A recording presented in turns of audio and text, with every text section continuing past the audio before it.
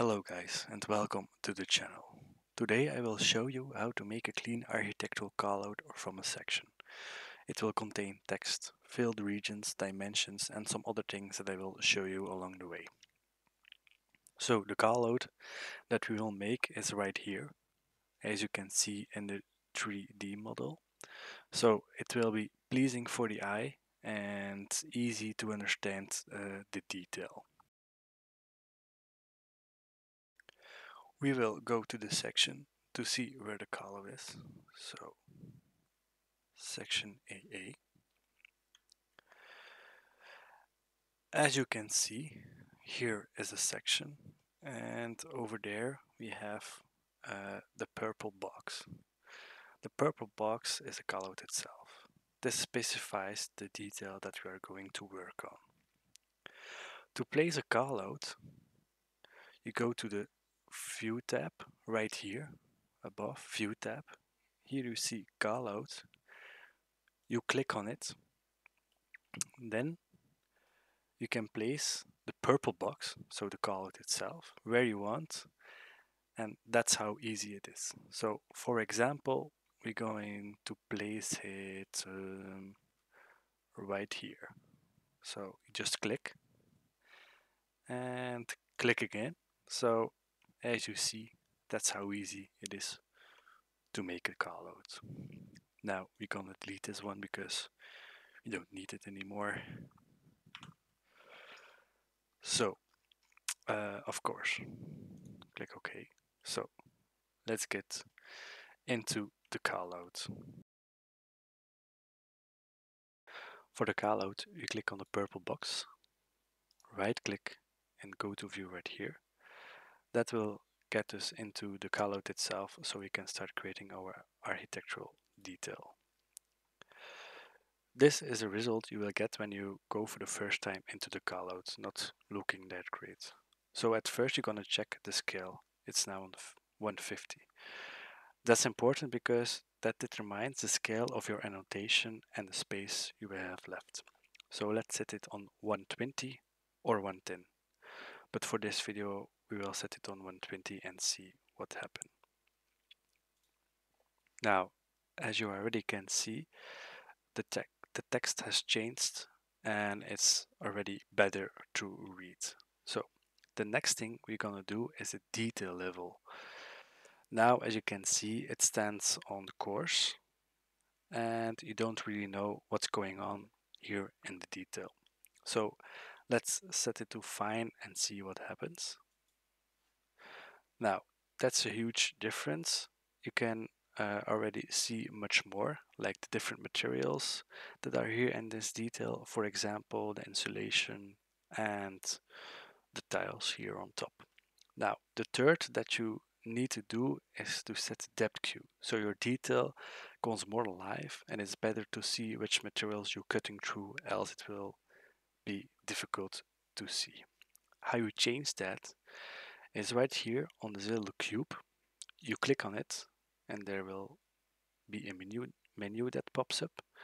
I always like to set it on consistent colors, but the other important thing is depth Q. For that you go to the display options, or graphic display options. You click on it and now we will have another menu. So let's set the lines smoother. Let's set on ambient shadows and now the depth Q. Set it on, and of course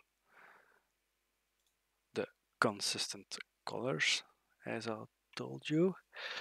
Now apply and you already can see the difference, how much better it looks right now. So for the fade limit, the darkener is like, for example, this tree is further away. So if you want to see the tree a bit more, you can set it darkener like this. You click apply and now the tree comes more to the front. But in a detail you don't want that because it interrupts the detail and you don't want to see the tree as much. So let's set it back on 15. click apply, and that's really better. So the materials are coming more alive, and that's what we need. Now click OK. So it will be like this. Now, as you can see, this is a good start to start annotating and explain the detail itself. So let's start putting some annotations on it. First, I'm gonna remove or hide the levels because we don't need them in the detail. So hide in view category. Now we're gonna go to the annotate tab and set the elevations so we can clearly see which height it is. Oh, this is too far. Okay, so the next step, we're gonna change this insulation because it's a soft insulation like a rock wool, and we need another hatch on it. So we're gonna use the insulation hatch right here. So first we're gonna select the two materials. Gonna try tab. Yes, okay, I have him. Now override graphics in view by element. Now it's the cut pattern because we are cutting the material, so we're gonna make it a solid fill and the right color. Okay, apply. Let's go. So now we're gonna measure the width for the insulation hatch. 70. Right now we go right here. 70. Okay, right in the center. There we go. Now we're gonna measure the next one. 90. Again here on the annotate tab, insulation 90. But now I'm gonna do not the center because it will be hard to find the center of it. So I'm gonna use the far side. So as you can see, I can click right here and now it's the far side. So that's okay. Boom, there you go. Now the next part we're gonna do is cover this because the hatch is not really where it's supposed to be. So we're gonna cover this with a filter region. How you do that? You go to the annotate tab, go to filter region, you click on it. Now we need the exact same contours. So the easy way to do that is to pick lines, and you just need to click on the lines. Oh, and it will automatically copy the lines. Now for this part, we're gonna use the trim tool, that's TR. So it will automatically connect the lines. There you go. And it's already the good one. So whoop. Oh, yeah, it's a good one. No, not the right one. Gonna search style. Ah, there we go. That's a good one. But as you see, the insulation is still in the front of it. So how do you get rid of the insulation that doesn't belong here? Now you select the filter region, and now you're gonna go to the menu right here, and you set it bring to front. So you already see the insulation will be behind the filter region. As you can see, that's much more better. So the next step I will do is to make the hatch a little lighter, like the hatch right here. So we're gonna select the insulation hatch, this one also, right click, override graphics in view by element, projection lines, and here we have the color. Okay, apply, and okay, that's the right color we want. So for the next step, again, start adding some text.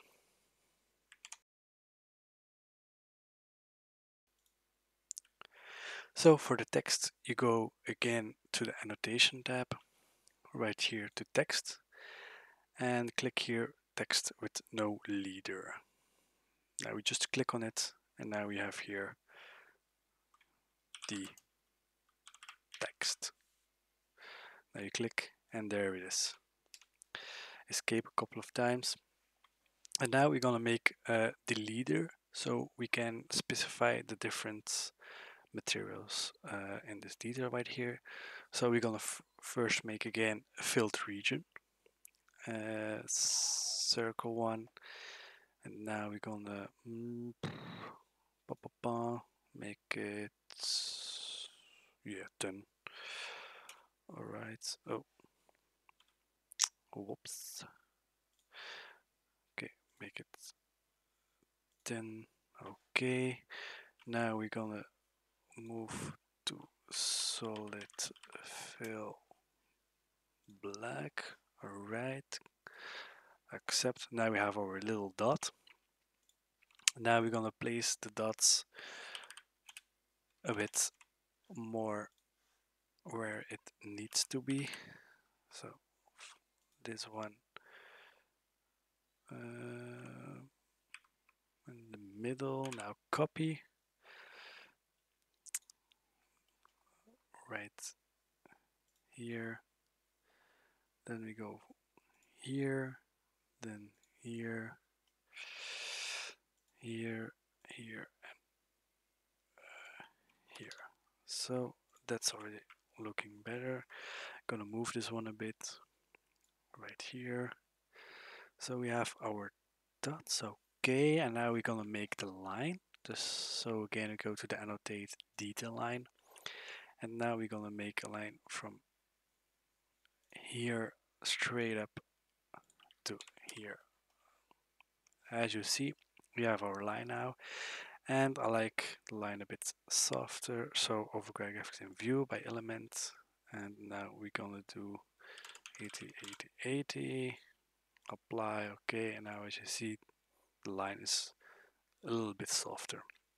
But I hear you guys saying you can make another line type, but I will do it like this for now. So we're gonna select our dots and again bring to the front. So the dots are in front of the line. So now we're gonna edit our text and name the right layers. So for example, I'm gonna move it a bit right here. Now we're gonna start from top to bottom. So it will be in Dutch because I don't really know the materials in English. So, but you will see the point of it. So that's the important thing. So let's start.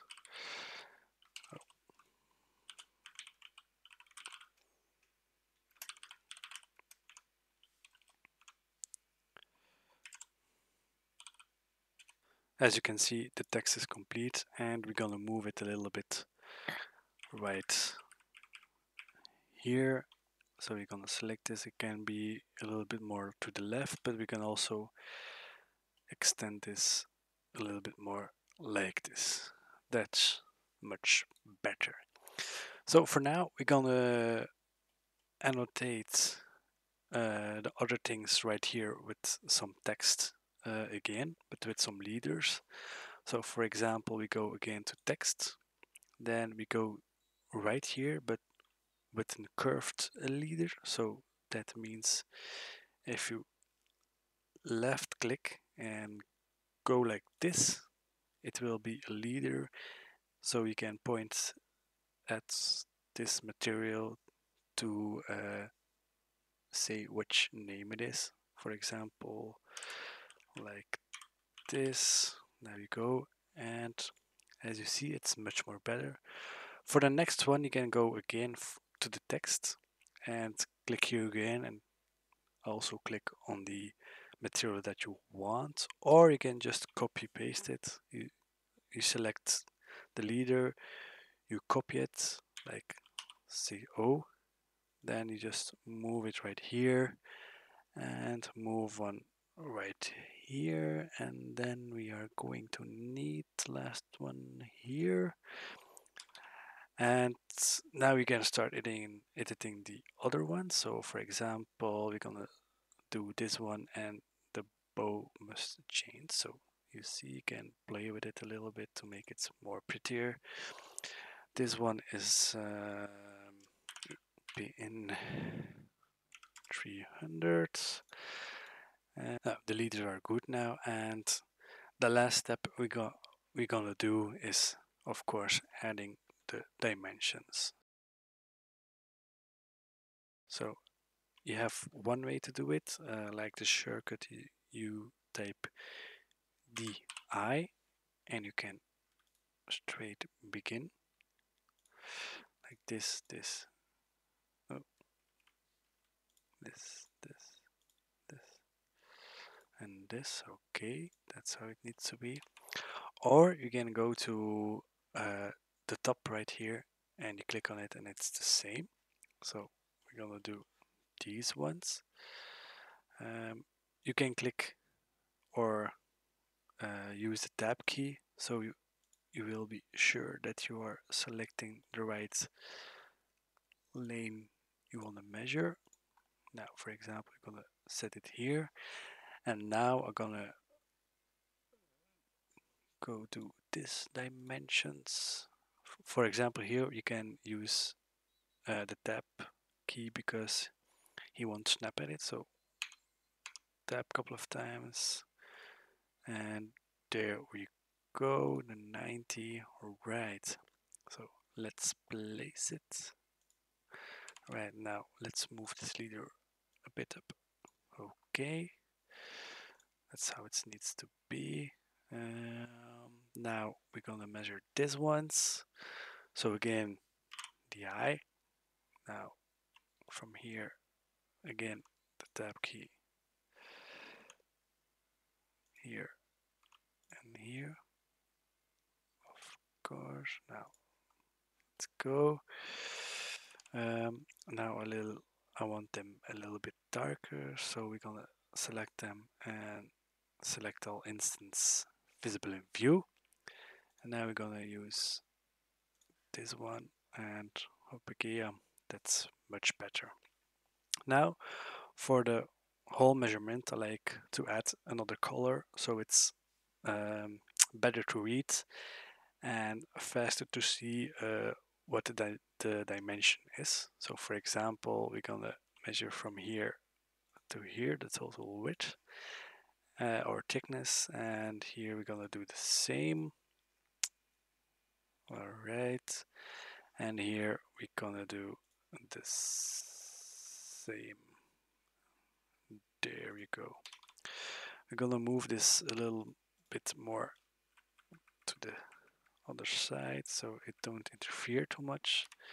Now we're gonna move them up, up, and this one, and this one right here. Okay. Now we're gonna select the dimensions and bring him to another color. For example, you do again override graphics in view by element, objective style, and we're gonna do this one. Okay, apply, and okay. And the next step I forgot is, of course, select these ones with the control key up, and there you go. Well, guys, thanks for watching if you are still watching right now. So as you see, this is a detail that we have made, and also the end result. If you want to see it how it's printed, well, this is an example right here. This is how it is when it's printed. As you can see, exactly the same. Oh, gonna move this a little bit right here, and now as you see, this is a detail that we just made. So thanks again for watching. For more videos, like and subscribe, and see you in the next video. Bye bye.